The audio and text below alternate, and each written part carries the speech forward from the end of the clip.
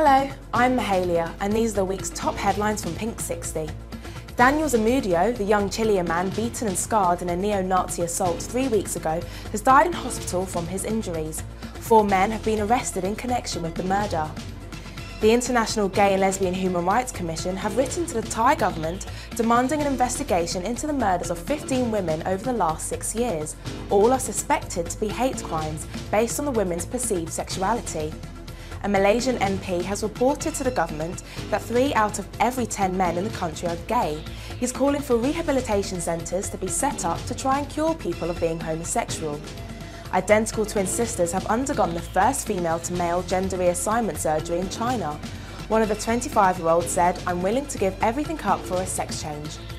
And finally, Daniel Radcliffe is to play gay poet Allen Ginsberg in a film about one of the leading lights of the Beat generation. Entitled Kill Your Darlings, the film is due for release next year. That's all from us today. Join us again tomorrow.